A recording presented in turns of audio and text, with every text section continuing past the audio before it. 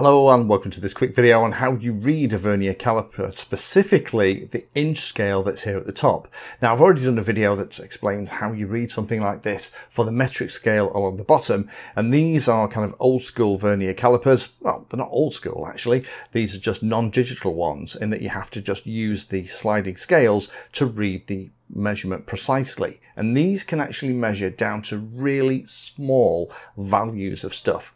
So this can measure down to 1/1000th of inch just by sliding these two bits of metal around. Now again, these are fantastic things. You can measure the outer diameter of stuff, you can measure the inner diameter of stuff, and you can even do depth using this piece at the end. So how do you use this top scale here to measure something like inches?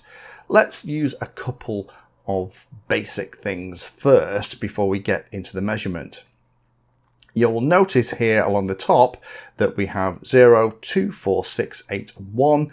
That is an inch. So if I put the 0, which is where you kind of read from, on the inch mark, that distance between the calipers is exactly 1 inch. And then as you close them up, you go 0.9, 0.8, 0.7, 0.6. Let me just very quickly zoom into an image to kind of explain this in a little bit more detail that hopefully will make it a little clearer. So here we are zoomed into that same vernier caliper, and here's that same scale along the top. And each of these major graduations here is 0.1 of an inch. So 0.1 of an inch is here, 0.2, 0.3, 0.4, half an inch, 0.6 of an inch, 0.7, etc., up to the 1 inch, etc., all along the scale. So that means that it's very easy if the 0 line that we read from is exactly on one of these lines, we know what it is. Everything from 0.1, 0.2, 0.3, 0.4, half, right the way up to an inch and beyond. However, one of the things you might notice here is that in between each of these graduations, there are extra lines. What are they? Well, they divide it up into quarters. So that means then if we just zoom in on this piece here between 0.4 and 0.5 of an inch, then each of these represent 25,000ths of an inch. So this first line is 0.425 of an inch. This middle line between the two is 0.45 of an inch, and this next one then is 0.475. And this is why it's a little bit more complicated. Rather than everything being in simple tenths, things are divided into quarters, but then this is inch land.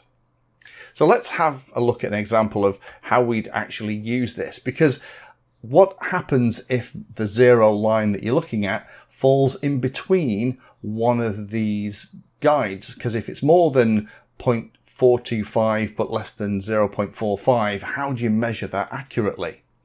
And that is where this sliding piece comes into play. This also has 25,000ths written on it, and the way it works is as you slide it around and get your measurement, you're looking for which of the graduations that are on this top sliding piece line up exactly with one of the graduations on the static slide. That will tell you what that additional increment is, and you just add it on to the measurement you've already taken. Not clear? Don't worry, let's go through a couple of examples. So let's imagine that we've taken this measurement. We can see it's just under the 1 inch mark, but only just. And we know that that's 0.9, so that mark there is 0.975 inches. So what is the rest of it? Well, if we just have a look at this, we know that that mark, and it's over that mark, it's 0.975. To figure out how many thousandths of an inch over it is, what we do is we look along this sliding scale and we look for the line that matches up with the lines at the bottom. Now you usually find that there's 2 or 3 around a central one.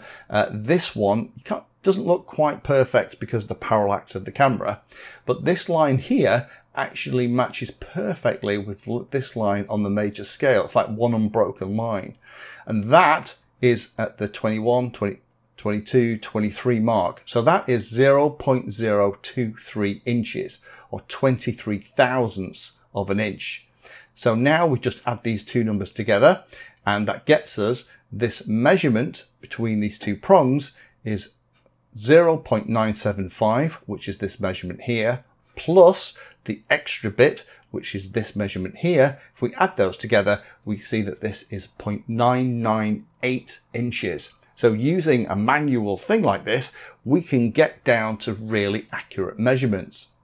Let's look at another example. So you can see here that it's 0.3 of an inch. It's just over 0.325. And then we need to look along here to look at the line that matches up. And actually, it's somewhere around here.